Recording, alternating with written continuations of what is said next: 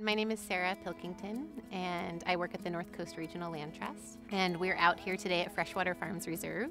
We've got a grand opening of a nature trail, so we're having a little celebration and really opening it to the public.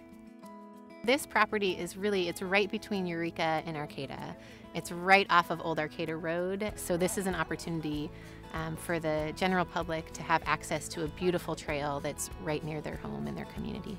But what's really interesting about this property is that we have compatible land uses on this property. So we believe with the land trust that you can have this kind of combined mission of doing restoration projects and also having working agriculture on the same project.